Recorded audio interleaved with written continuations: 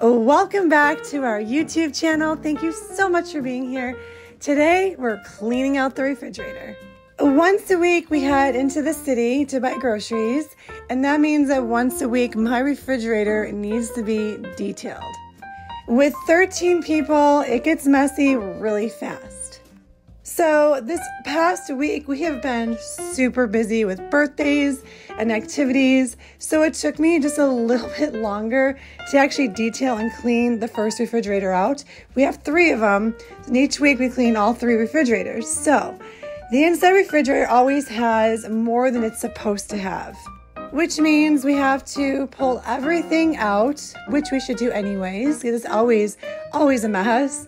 And we have to wipe everything down. I do use a non-toxic cleaner. There's a couple brands that I recommend. If you want to know those brands, just drop a comment down below, and I will absolutely get back to your comment. So this is how I do this.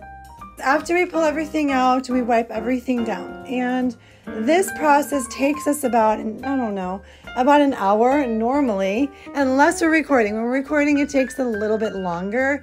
But it's just one of these things that makes me very happy.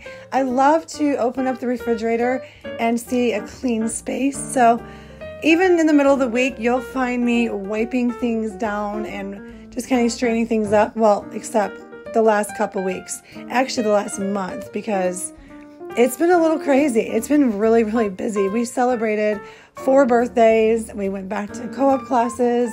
There's just all kinds of things that started with the back to school season. Even though we homeschool, we are super busy. And so now I'm just going to go ahead and restock everything now that everything's wiped down.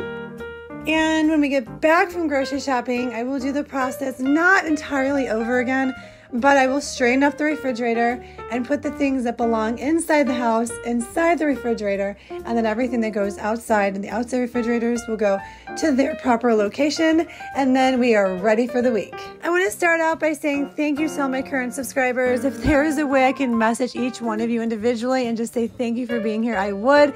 I don't know how to do that. I don't even know if it's possible to do that here. So here's my shout out. Thank you. I see you and I appreciate you. If you're not a subscriber here, I would love you to be part of this community. All you have to do is hit the red subscribe button down below or to the side or wherever you're seeing it, and maybe hit that notification bell, because then I can notify you when we do drop new videos, which will be Wednesdays, Fridays, and Saturdays, with possibly a Sunday. Once again, thank you so much for watching, and follow us for more.